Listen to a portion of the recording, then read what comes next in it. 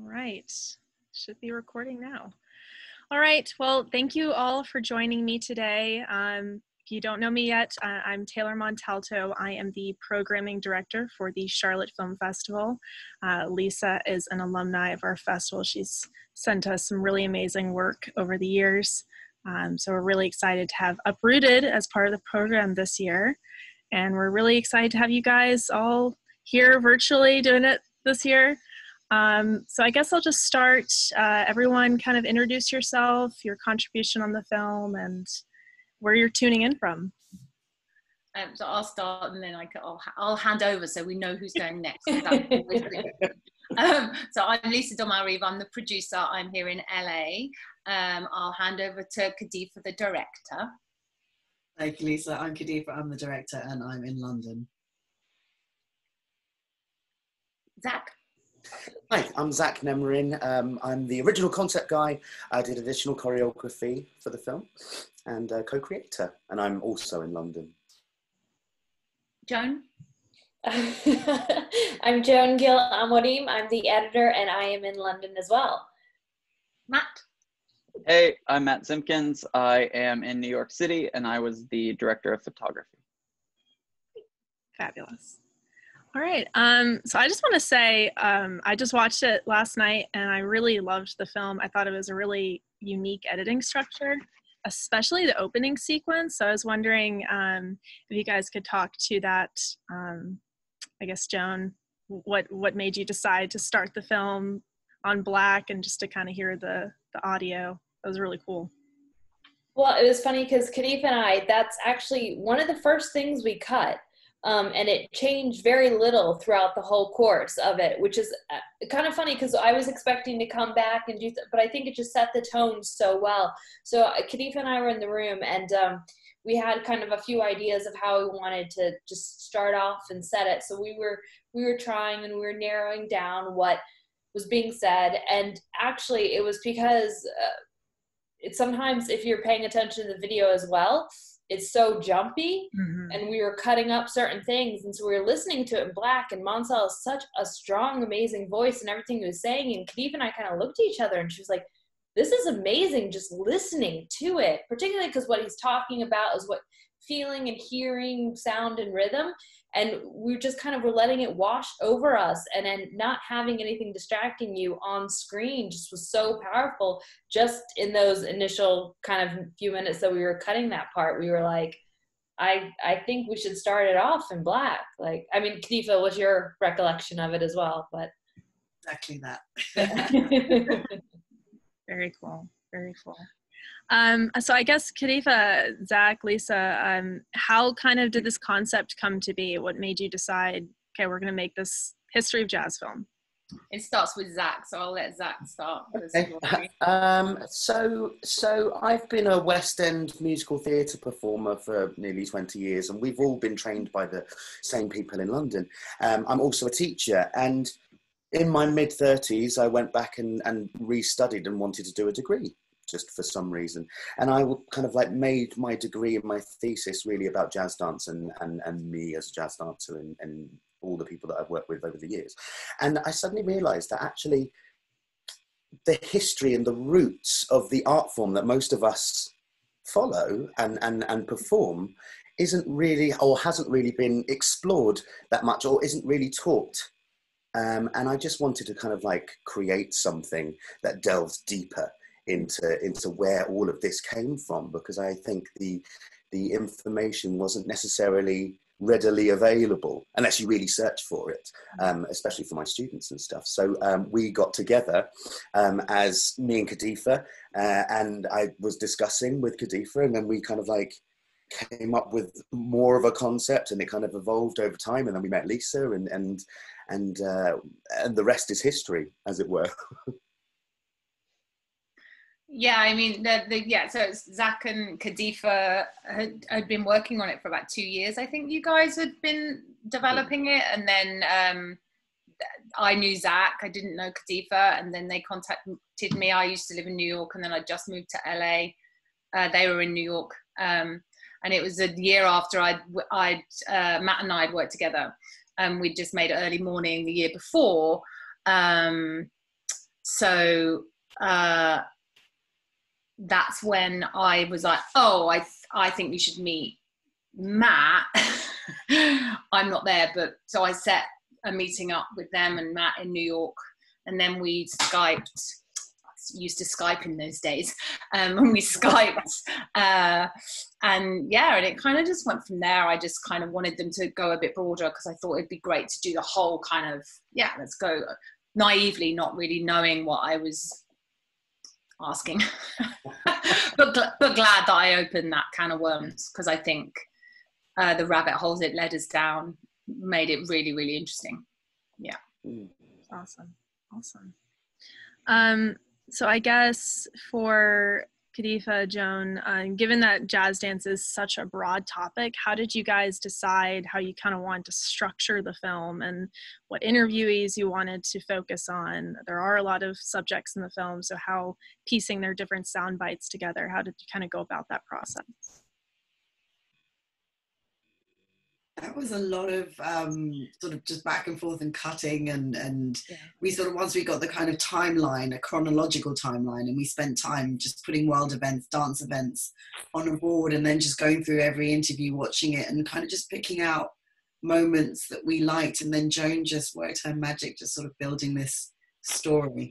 So it was a fascinating process, and working out bits that you thought would be vital or be go because suddenly they didn't make sense in the context of it or just weren't right, and that was a real kind of really interesting kind of journey that we went on, I think.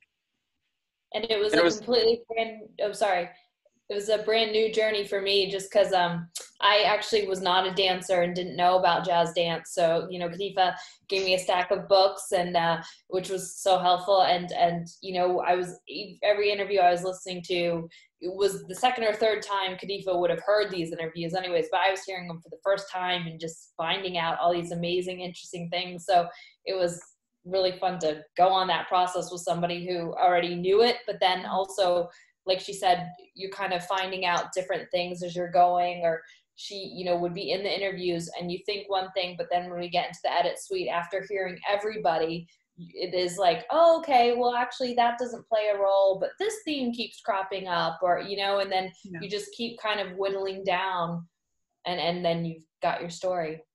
Yeah, one thing that worked to our benefit was that we actually shot over the course of about 2 years, but we started the edit before we finished shooting. Gotcha. It's kind of the way it just ended up happening. So what was great was we had these big chunks of filming blocks, and we would film, and then in between those we'd kind of all just chat and kind of figure out, okay, well, next up, we know we have these people that we're going to be working with, so we could kind of tailor, well, what do we still need, what do we need to pull from? And then once we got into the edit with Joan, we were able to expand that conversation to, well, what are we still needing to use as a transition, or what are we missing, or what segments do we need? So then we could actually tailor our last few blocks specifically to those elements that once they got into the edit, they found were lacking. Very cool. Very cool.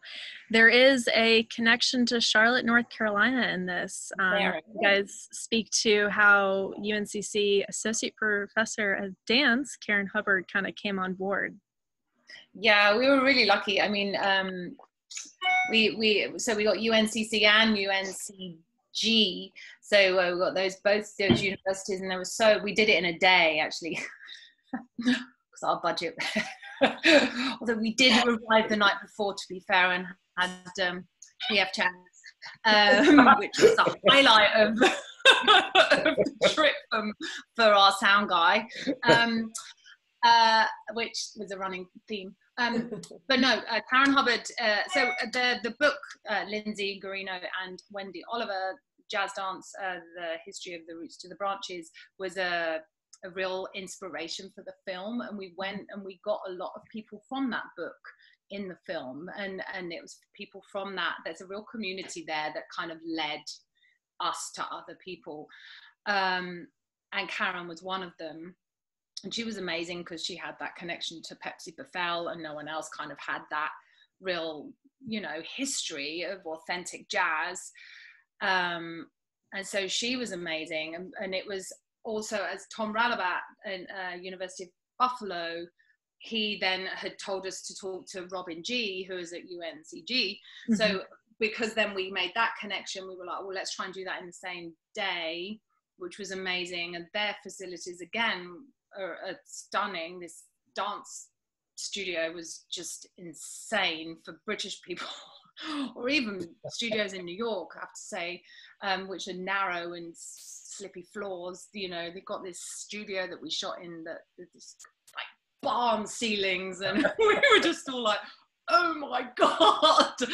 And she taught an African dance class, and then we spoke to some students that because she taught a dance on camera kind of course, and that was a really, you know, to have Karen and then that in a day was, you know, our trip to North Carolina was well worth it. It was just incredible.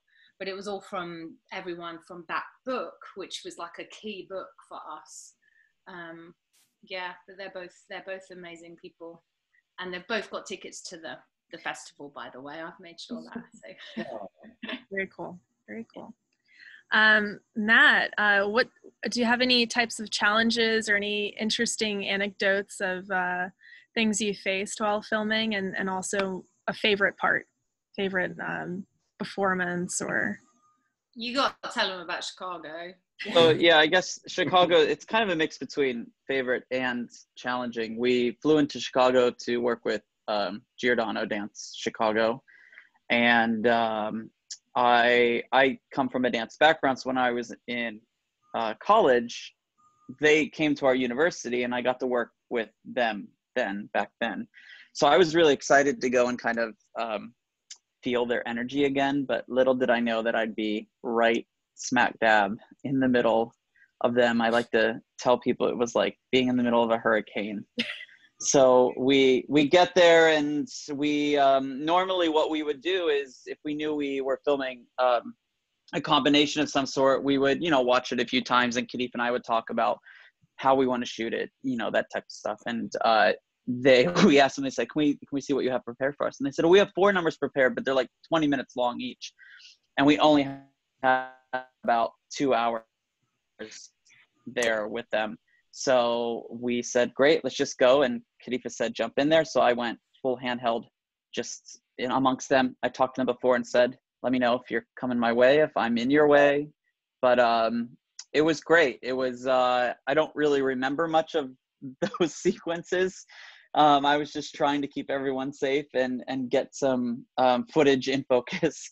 And, but hearing them breathe, feeling the sweat spin off their body, feeling the ground move as they move, those all just bring back floods of memories of being a dancer. And that was the type of thing that we always wanted to try and capture with the dance, was try and capture it as if the audience is another dancer with them, not shooting it straight up proscenium, locked off, kind of boring, so to speak. Wanted to get in there and get in the middle of them. So that, yeah, I was definitely in the middle of probably 20 of the most talented, athletic dancers in America, just all over the place. Yeah, but then you only had 2 hours because there was a snowstorm that hit and all of the flights were being cancelled. I just want to say that I didn't schedule him only 2 hours. just a little FYI.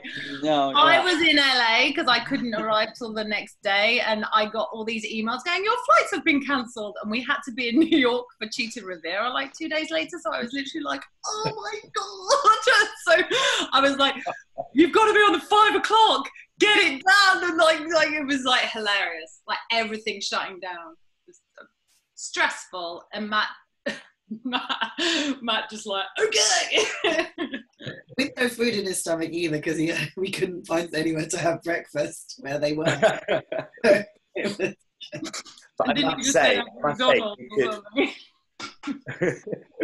But I must say, you could really see Matt's dance background whilst he was filming, because he was literally pirouetting with the cast at the same time. It was amazing.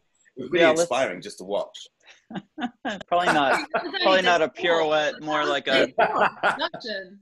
Like we'd only done 3 days in London, so that was day 4 of him working with Khadifa. Like period, like out of the whole thing. So, we hadn't worked together for what, 3 or 4 months at the time. Yeah. Been raising money. Yeah. So yeah, it wasn't. So hey, that was a good way to break the ice. In the fire, I think it was probably the best thing. It was a lot of fun. Yeah. What's the? I was going to say, what's your favorite? Or is that your most? Well, it's a favorite experience of definitely filming the dancers. I mean, I think one of my favorite moments in the film, from a visual and storytelling moment, is Yusha, the African dancer in the big green trees and nature. It's part of the opening sequence, and then it's called back towards the end. And that was just always, the reason why it's one of my favorites. It was always a moment in the film that had been part of our original conversations that stuck. We just didn't know exactly what it was going to be, but that feeling, that emotion, that tone was always going to be part of the film, and probably in the beginning few minutes of the film. So it was something that Khalifa and I mean, I don't know how many times we brainstormed different concepts.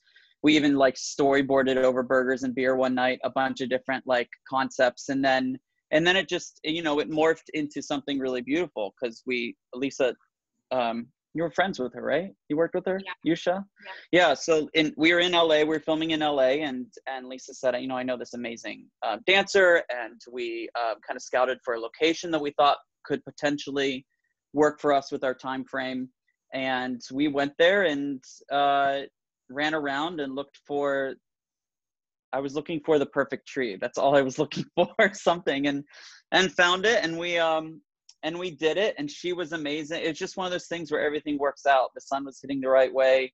She was amazing. Zach's choreography on her really fit the tone. And then visually, we got into the edit with it, and Joan pulled completely the perfect selects for it. And then we went into the grade with it, and Khalifa and I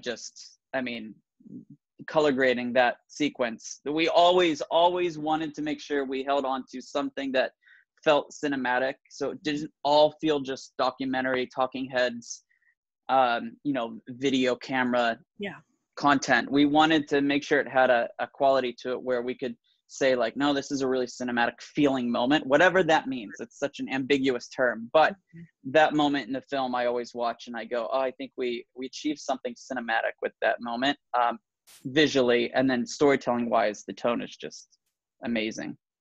Yeah, very cool, very cool. Joan, I guess this is for you as far as the research process and kind of compiling all the different archival footage that you guys kind of meshed in between. So how was that process, and how did you decide what clips went where? So that is like kind of as we go and as we built it. There was a few, like Khalifa came in with, I think, White Knight. She was like, this is an amazing film, we have to put this in.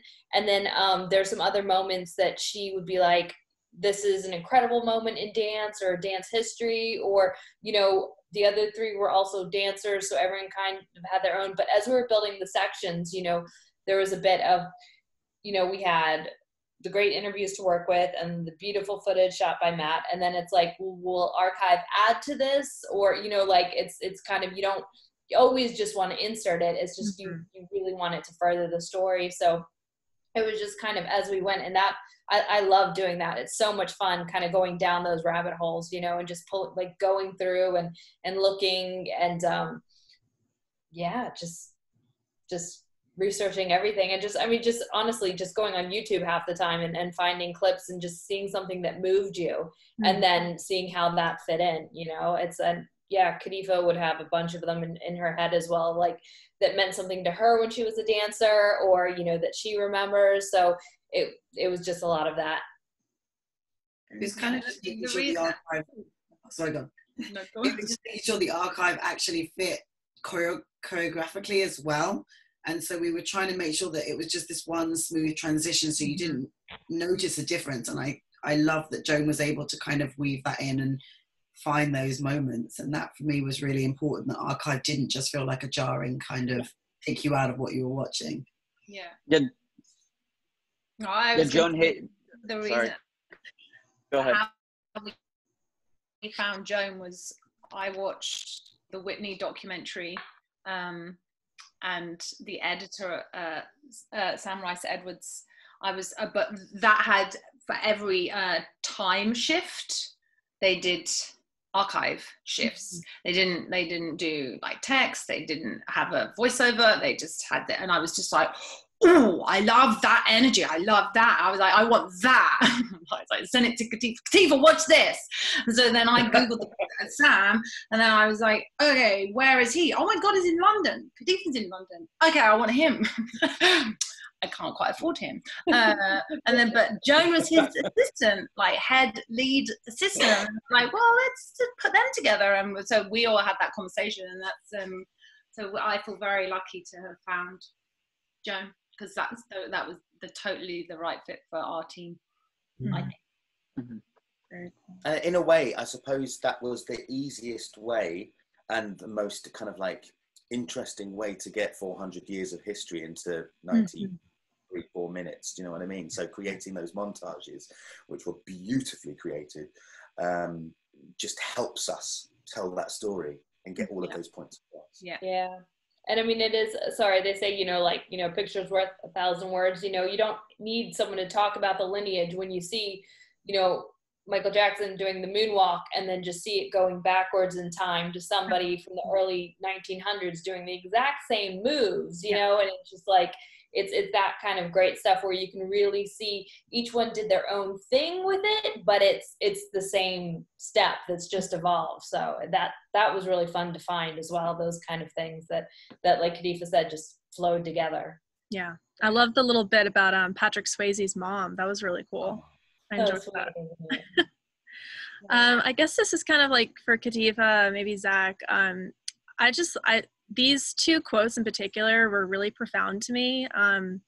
The bit with the AIDS crisis, we'll never know what they could have done, how they could have changed our lives, changed the world. And then I think to go forward, kind of the last quote, I think to go forward, you have to look back and you have to know the history and references. If you're going to represent history, you have to know where it came from. Could you guys kind of speak to that and why, Joan, I guess why you inserted those quotes there and just the importance of that message?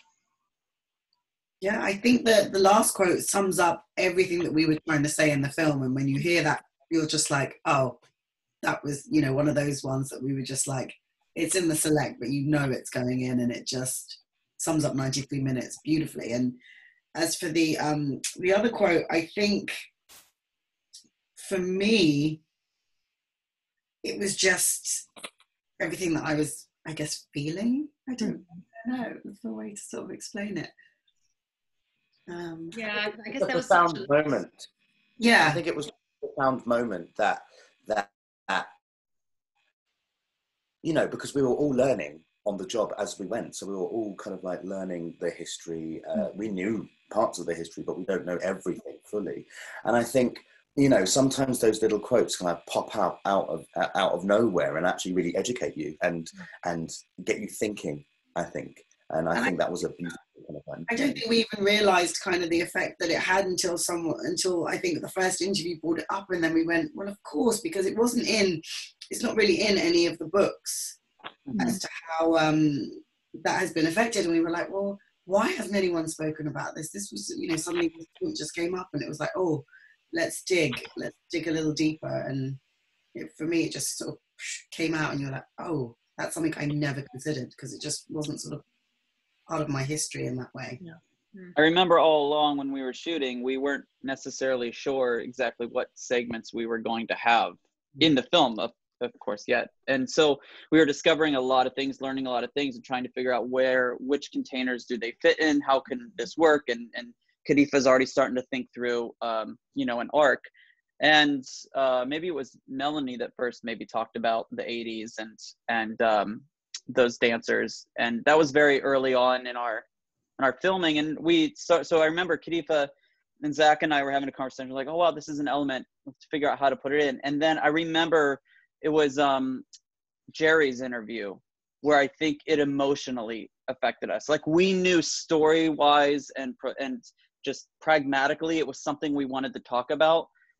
But his interview with us, he really got personal about that time in his life and the way it affected. And I think that's what sold it for us. We knew it was emotional. We knew it touched on us, but we were thinking as filmmakers. And then he tapped into it from a human and personal level that we went, well, there's no way this doesn't go in. And there's no way we don't explore this further. So then Joan and Kadifa ran with it and came back with that beautiful section.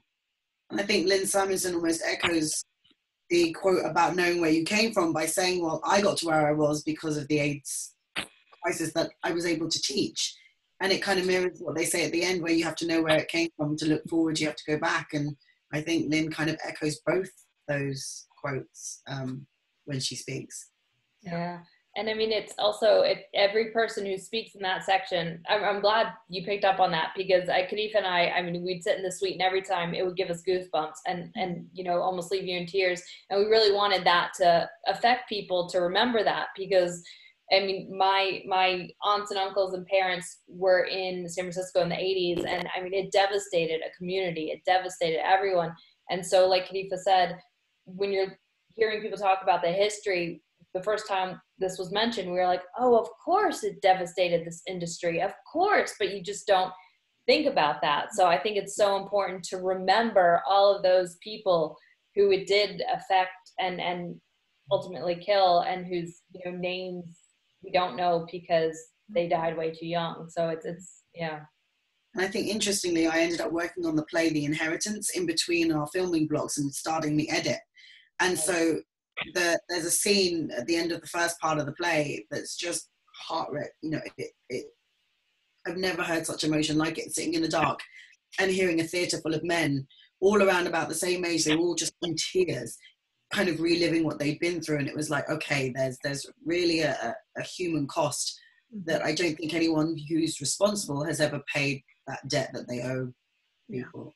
Yeah. And that's a really kind of tragedy and a real sadness there. I guess kind of given the continued racial tensions of today's climate, why do you guys think it's so important that people know about the history of jazz, something that brings people together, you know, and just people of color in particular, and what they've contributed, and the people that no one knew about in history books? Why do you think it's important to highlight that? I think it literally just speaks to the term Black Lives Matter. And if you need proof, you shouldn't need proof. But if you do, here's a reason, because everyone in the world practically does these dances, listens to this music, is brought together by these rhythms. And so I shouldn't have to offer you proof of this, but here you go. And that's about all I can sort of say on that. I think one of my favorite quotes of the entire thing is Jason Samuel Smith, when he's talking about, he says, you know, when you say like, well, the dance is cool, but not you as a person, you know, there's a problem with that. And that just, to me, sums it all up. And we don't talk about that, and we let people get away with that forever. And you know, we're saying, oh, we love this thing you're doing and your whole history, but you like, no, you know. So I think that just is one of my favorite quotes, the way he says it as well. Yeah. Very cool. We're getting close to 5:30. I did want to ask, how are you guys doing with COVID? Any upcoming projects on the horizon, and what's next? Well, I think, well, we're good. I mean, we're so busy with the film's doing great, like film festival wise. So that's taking up a lot of our time. We're developing a episodic version of this. Yeah. So that's taking up some time too. We're in a good place because we've got content which is good, and we're developing content that hopefully we have more content to use for the episodic, and then hopefully everything that we can film will be post-COVID. And then, so I'm positive. COVID negative though. COVID negative. Positive. Post, not. But I have to be positive because otherwise it's a very slippery slope. So let's keep it on that note. Don't take me down another. Don't take me down the other way. These guys know me well enough. It's going well. Yeah, all things are in development. Actually, we're in really good places because we're developing stuff. So hopefully when this shit show's over, this is like going great, and we're so grateful for that. We're missing the live event. We're missing being at Charlotte. We're missing going to Rain Dance Live. All the stuff. Like we're like, but we're grateful that everyone's pivoted and that it can happen anyway, and we can share our film. Yeah, but we're looking forward to moving forward next year, and yeah, so we're in a good place. We're glad we're all healthy. Just continuing to grow, really. Yeah. What about everybody else? What are you guys working on? Everyone's working on different things, which is nice, and working together, and lockdown is one of those good things that allows you time to actually sort of develop things and not on a rush. So like, you know, there's about 3 or 4 things that I've got like just floating around that you can just, there's no pressure to kind of do them straight away. It's just like the ideas come and you can slowly work through them, which is nice, and collaborate and talk, and everyone has the freedom to do that. So I think that's probably the most exciting thing for all of us, working on individual things during lockdown as well.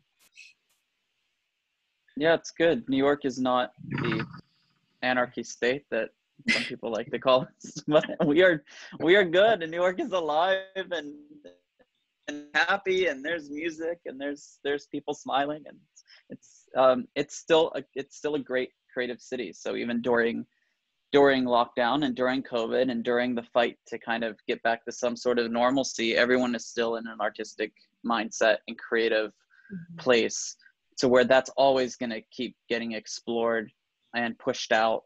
And right now, a lot of people have their eyes open for that content, and people have their ears open a little bit more for the messages, specifically the messages that Uprooted brings, which has been a nice benefit to the lockdown and the virtual festivals. Honestly, we've been able to have to be able to get it to more people, just not locally at the festivals. Virtually, it's gotten out some more, so it has its benefits, I guess. Is